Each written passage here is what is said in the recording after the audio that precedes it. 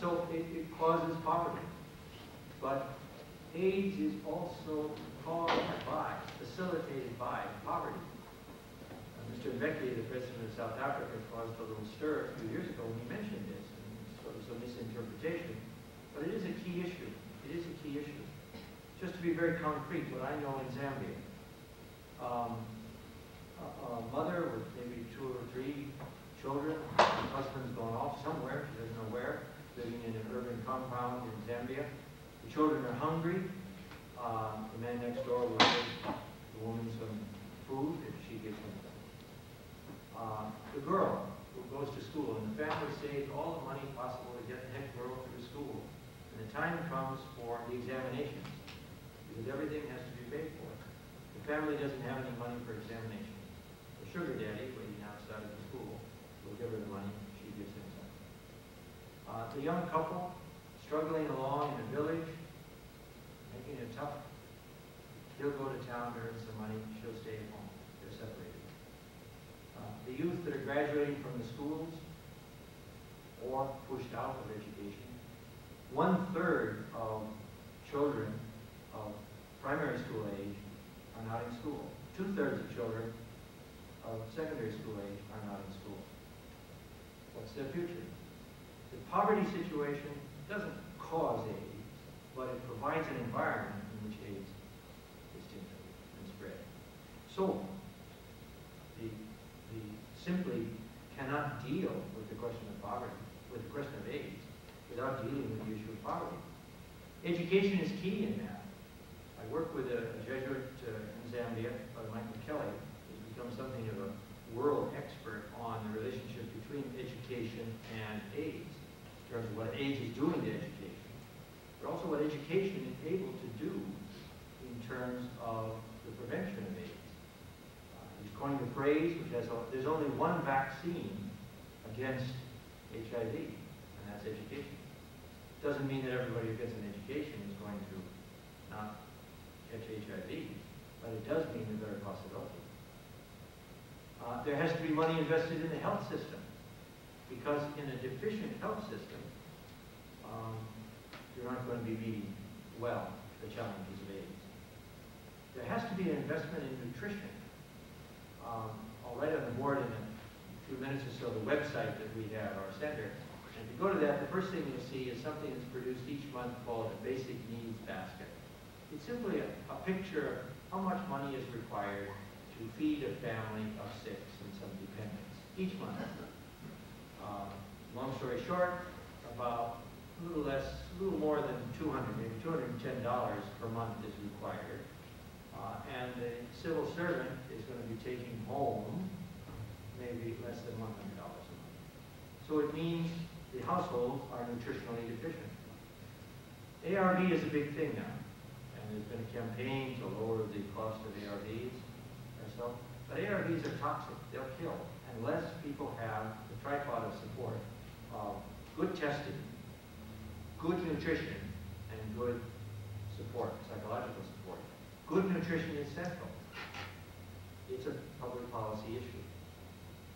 The condom is also a public policy issue, but I'll save that for any questions that might come up. A fourth public policy issue, when you think of Africa, and sometimes I'm hesitant to kind of read a list off like this because it sounds so bad, because I see so many good things happening in Africa.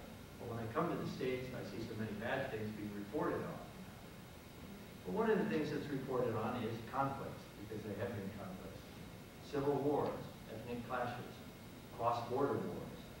Thank God, not in Zambia. But it's important to go to the root cause. Those tribes are always fighting against each other. Ethnic clashes. Frequently, ethnic clash is just an excuse for someone who wants to stay in power, and they identify their enemy as coming from another tribe. Rwanda is a tremendous tragedy. I was just talking to someone about the movie that's going on now. As you watch that movie, don't think it's just Hutu and Tutsi. Think a little bit about history. Pick up a history book of Rwanda. Look at the role of the French there in terms of one tribe in favor over against another tribe. Tribes that lived in peace and harmony before colonialism. Look deeper. Why Why isn't there ethnic clashes in Zambia? 72 tribes, 7 major ones. Because the first president, Kenneth Cohen, has said, our motto is one Zambia, one nation. You're a member from the southern province, from the northern province, you go to teach in the southern province and learn Tongan and maybe marry a Tongan. Balancing in the cabinet, balancing in business arrangements. He made a commitment to one Zambia, one nation. That's why today Zambians are just cannot understand what would be happening in some neighboring countries in terms of some of this clash between tribes. Go a little deeper too in terms of what are the causes of this clash. Tremendous clashes and conflicts in Angola, country next to us, because one group held diamonds and the other group held oil. And they wanted, the one who held oil wanted to hold the diamonds, and the one who held the diamonds wanted to hold the oil. It went on. Darfur, you've heard of Darfur. Why is that going on? Well, it's because the northerners are Arabs and black, and the southerners are Bantu and black, and they don't get along. What about the oil that's in the south? And what about the fact that when United Nations resolutions were made, let's move in a little bit more quickly in Darfur, Canada was reluctant, because Canada is a major investor in the oil. And China said nothing, don't intervene at all, because China gains its main amount of oil that's necessary for industry from the Sudan. So when you look at public policy issues like conflict, go a little bit more deeply at what the causes are. The East-West conflict, of course, had tremendous consequences in terms of the conflict. Set one section of the country off another, set one country off against another. The Horn of Africa, the playground of the United States and the Soviet Union. Angola, the playground of the United States. It was an incredible thing that happened that Standard Oil, I believe it was, had heavy investments in oil of Angola. The United States was not supportive of the ruling party in Angola, but supportive of the anti-communist party because it was a more socialist party in power. The anti-communist power is Savimbi. But they needed to get, and this is revealed in a lot of the congressional reports, CIA support for Savimbi. They couldn't give it directly, so they gave it through Mobutu in Zaire. One of the reasons that he stayed in power so long.